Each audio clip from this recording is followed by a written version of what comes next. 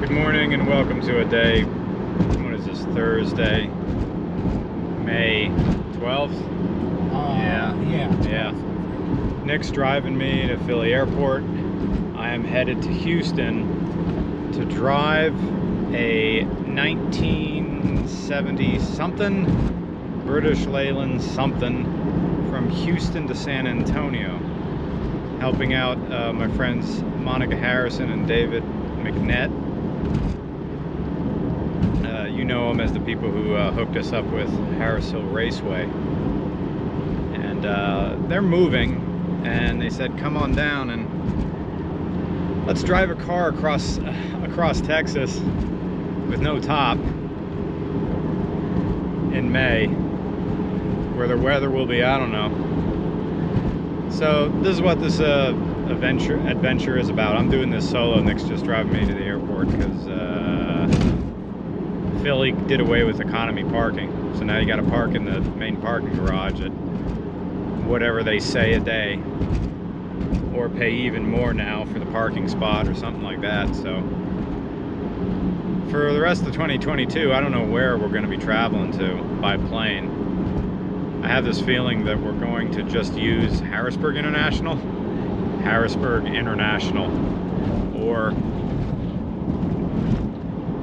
maybe Lehigh Valley, and just see what direct flights go directly from either Harrisburg or Allentown, and let's just go there. Yeah. Wherever that is. Path of least resistance. Orlando Sanford Airport or something like that. But, and by that I mean a major carrier, like one of the main three, American, United, or Delta. No low-cost carriers for these guys. Anyway, see you from the sky. It's 6:30 a.m. here in Houston, and we're driving from Houston to San Antonio in this. It's the 1960 Frogeye Sprite. Is there a specific name for this? Is it called the Frogeye, or is it... Well, Bug-Eye or Frogeye are unofficial, so it'd just be the Sprite Mk1. Okay. Manufacturer is Austin-Healey. Yep. Yep. They tell me, Nugget and Monica, you remember them from Harris Hill.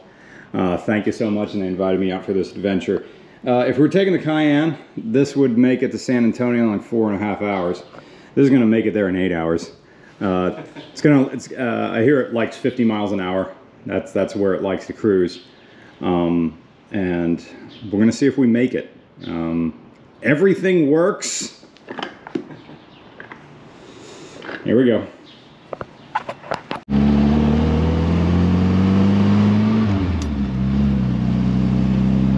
So the first thing is to get out of Houston. It is just after 7. Windshield's a little dusty. That'll be my thing. My OCD will immediately want to wash this at the first fill up. We got an ampere gauge that says we're discharging, but we're not. We've got a water temp gauge that doesn't register anything until we get past 160, and then it turns on. This is accurate, TAC is accurate, and the speedometer is kind of whatever. And our fuel gauge, if it says we have 1/4 of a tank left, that means we're empty, right? Yes. All right. Send it. Okay, we're going on the highway.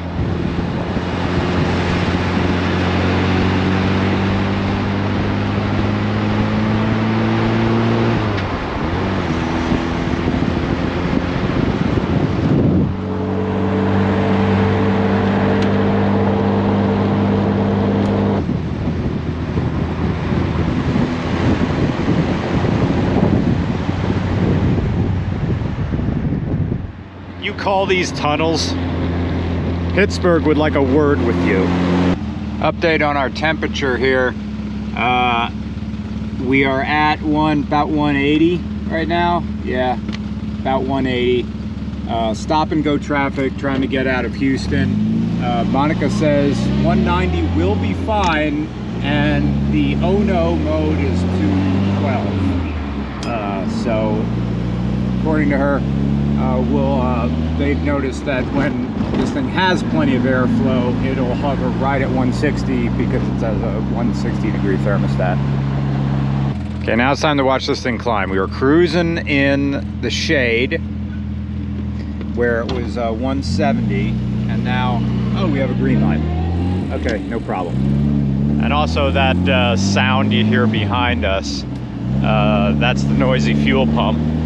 It's noisy, but it's been making that noise consistently for the past, you know, couple months, so, and the car hasn't died. Although in our support car behind us, the Porsche Cayenne, we do have a spare fuel pump just in case. We found that whatever drinks we put here in the transmission tunnel and drive shaft tunnel get very warm. Monica has a nice thermos there. I still have a Westside Collector car storage water bottle, which isn't insulated, so it's going over here. It's kind of like the door pocket. I hope you can hear me over the wind. If not, it's gonna be, the entire trip is just gonna be my mouth right here. The calm air is kind of like down here around the gear shift. The windscreen does work just, and now we're on a larger road. What road is this? 6, Highway 6. Welcome to Texas 1093. According to Monica, we're going to be on this road for a while. It feels like we're out of the city now, but Houston's so big, I don't know if this is deceiving or not. I also like how there's no real order to the buttons and switches on a Frogeye Sprite or Mark 1. It's just like a shotgun blast of just knobs and none of them are labeled. I mean, this says S. Well, that's starter. That's right. You pull that and the starter starts. This says whatever. That's W for whatever. Windshield washer. Oh, that's windshield washer. Is it? Not washer, just windshield wipers. Oh, that's your wipers. I think. Yep, that's wipers. This doesn't do anything. Is that the old choke? I think so. Okay. And push. Is it just like a manual, like squirter for your washers? No clue. It doesn't do anything. Okay. Update. Monica said this may have been the heater fan at one point, but now it's the choke. Although it does say lock on it. So you can lock the blower on for the Oh, heater. right. Lock the blower on. And then we have this silver button that doesn't do anything. Or is this a cigarette lighter? Might be, I don't know. Yep. We got that. And there was, I guess, a head unit that was maybe just drilled in here or something. I don't know where they would have put the speakers. They probably would be in the back. Yep. Way back. Yep. Under all that.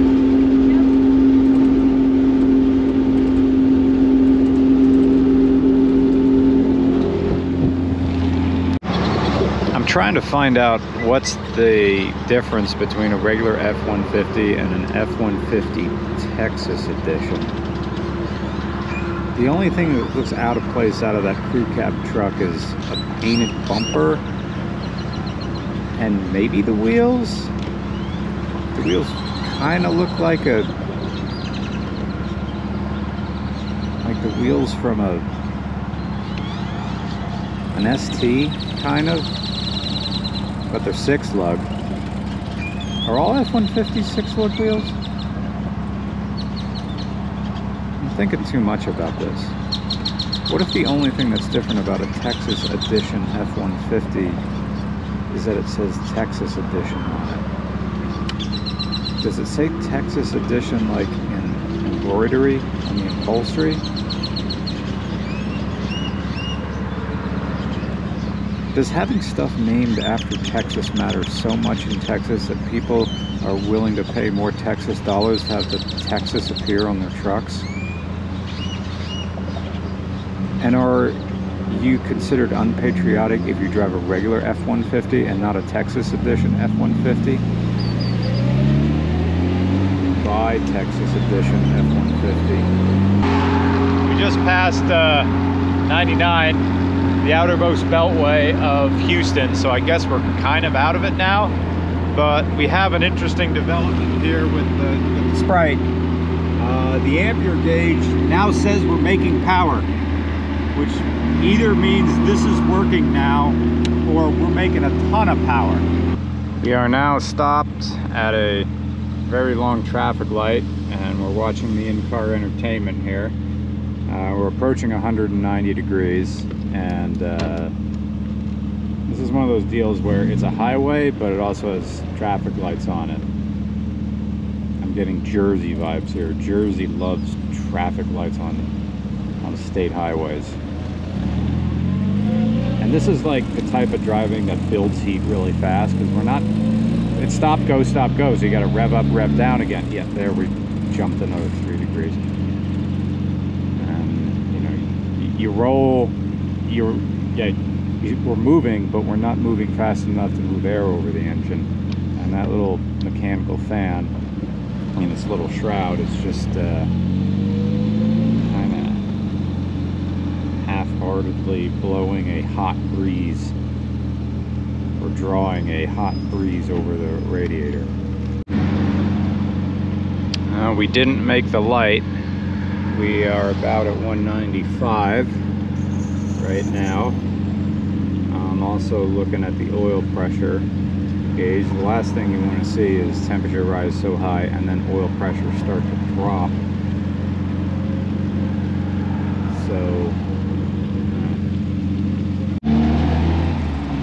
we've hit 200 degrees and cleared this traffic light. I hope there aren't any more for a while. Let's see how long it takes. It is 8:33 a.m. How long it takes to get back to a reasonable temperature. We are back to 180 degrees and that took 2 minutes. Literally just 2 minutes to get back to a comfortable temperature. But now it's time for a red light again. Oh, welcome to our first fuel stop and my first time at a Buc-ee's. Alright, so this is my Buc-ee's sausage bagel thing.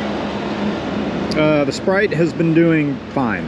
The second you get it rolling, it's happy. It's at like a 165 water temperature. Rolling slowly, you know, 185 is fine. It's only the stops that are kind of weird. Also, you see we have a chalk down here because the emergency brake doesn't really work. So that's our parking brake when we put it somewhere. I've been wearing earplugs this entire time. The windscreen up here doesn't really, it keeps it out of your eyes and that's pretty much it. My eyeglasses just move around on my face while we're driving. This Buc-ee's doesn't have anything to wash the windshield with. There's no squeegees, there's no nothing, so it's just gonna stay dusty and dirty and full of bugs until we find another place to wipe the windshield off.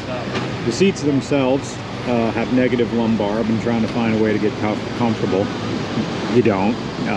Just pay attention. That little door handle, oh shit handle right there. I've been kind of holding on to that with my left hand and holding on to the outside of the door with my right. And I can kind of get into a comfortable position. I'll be driving it soon. I'm driving now. I have to drive with my shoes off because my feet are too wide again. It's another car that I can't drive with shoes on. I'm wearing the steering wheel and there really is no shelter from the wind in here. I hope you can hear this. If not, I have to subtitle it or just dub over it. We know we're going to be going for fuel about every 100 miles or so ish. This thing is averaging about 30 miles a gallon, so not too bad. It feels like it definitely can, oh, look at that wheel. Let go of the wheel, it vibrates. It feels like it wants to go faster. We're going an indicated 60, but we're getting close to the top of the rev range here. Other than that, I mean, of course 60 feels like I'm doing 80, so I'm fine with that. Right now I have my face right up against the windshield because we're driving through a cloud of bugs. And this is the only place where they're not going to whip around the windshield and hit me in the eyes. Welcome to the Shriner Brewery. And down. There we go. Time to survey this bug damage.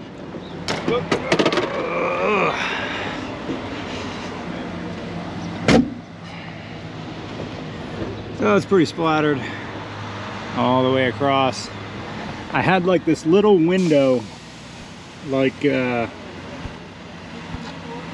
right here for me to look through and hide under as it became time to ride. And oh yeah, we're gonna try to tape up this bit of fabric down here that's kind of like that's really been my sort of heat shield because it's hard. You can't really rest your leg against the back of really the firewall there because it gets too hot. Yay. And so yeah, so don't mess with Tex ass. Don't mess with Tex ass. Don't mess with Tex ass. Don't mess with. I can't stop saying that. Wrong city, even the wrong region. I can't stop. Dude, it's like paste. Well, we stopped and then we did the brewery tour, so all these bugs had a time to just bake into the glass of this thing.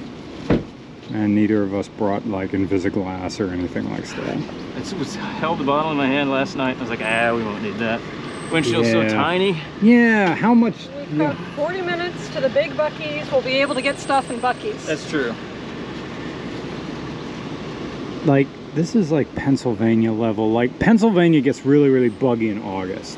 It's when all the gnats and everything. You ride a motorcycle there, and it's just, you get just peppered with it. It's not just your visor, it's everything. It's your jacket, it's your pant legs, everything that faces forward just gets covered in gnats. But Texas, it's just like every time we went under like a bridge or got into an area where we could feel cold air, that meant bugs. Yep. And it was just like a black swarm of these things.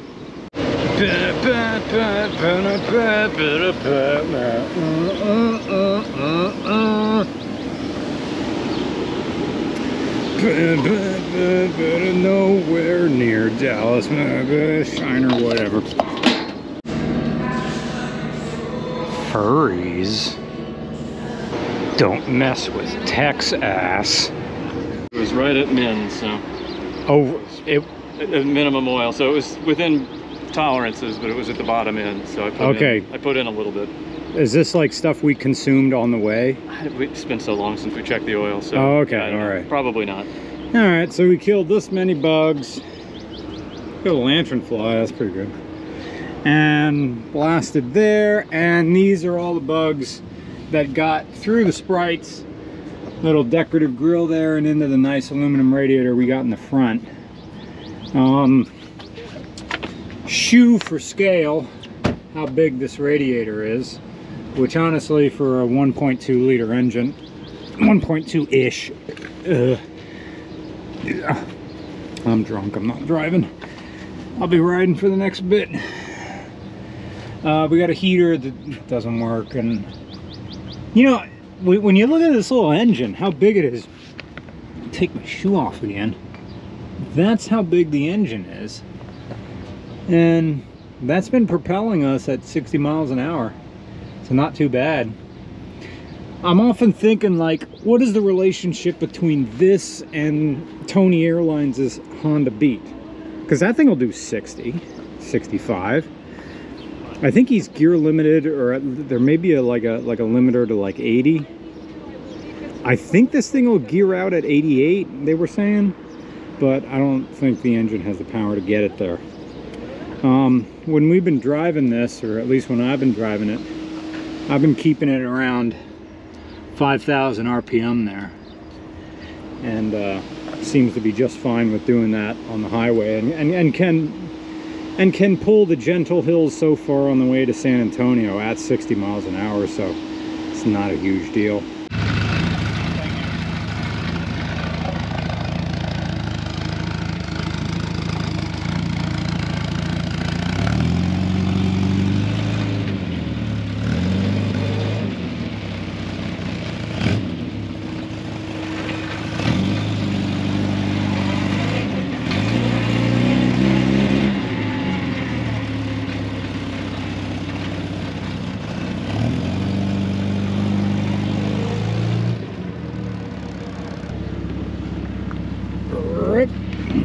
There we go. Don't mess with Tex ass. Don't mess with Tex ass. Don't mess with Tex ass.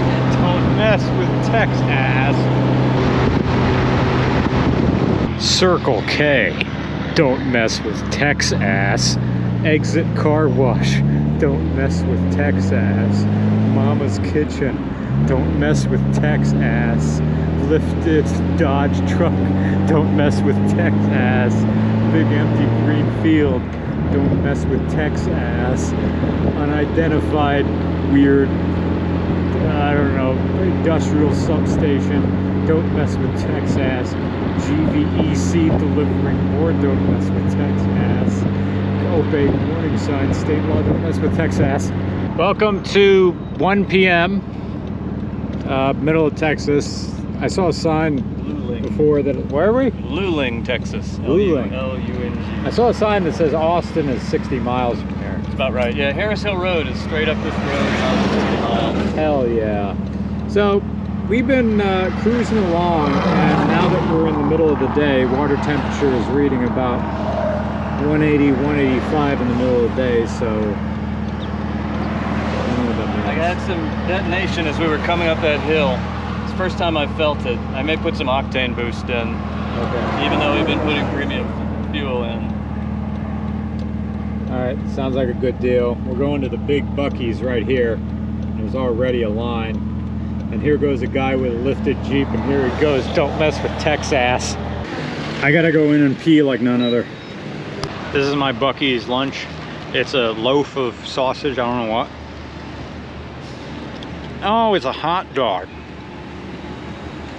It's a hot dog in a closed bun.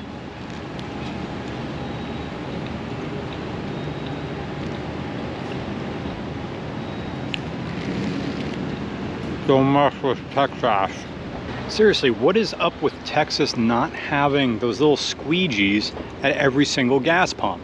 This is the second Buc-ee's we've been to. And no place to wipe off your windshield.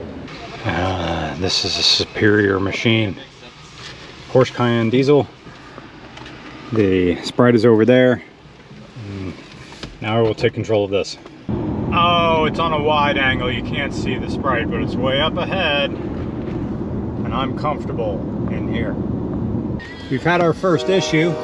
Not sure what it is, but Nugget pulled over. There's something going on with the Sprite, and we'll figure out what it is. Train. So. We're good. His phone is overheated and can no longer be used for routing. Oh, interesting. Yep. Okay, that solves that. So I'm all by myself in the Porsche now. Monica and Nugget are up there in the Triumph. Sprite, Frogeye. Since his phone is overheated, Monica is going to go with him, and they're going to navigate to their house.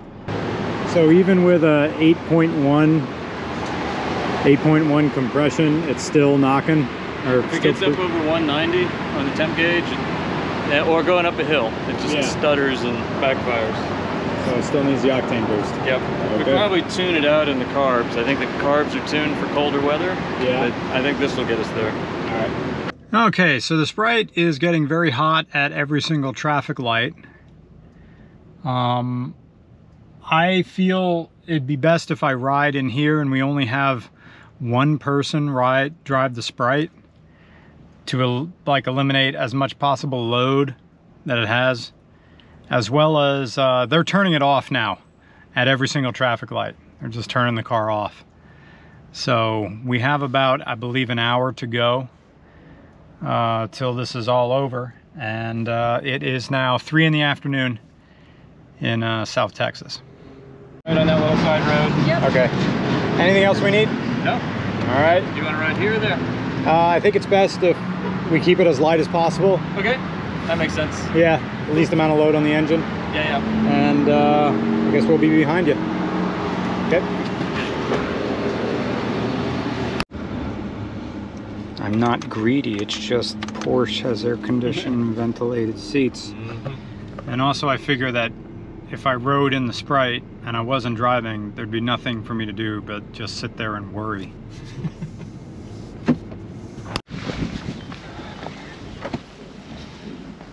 How you feeling? That is hard work.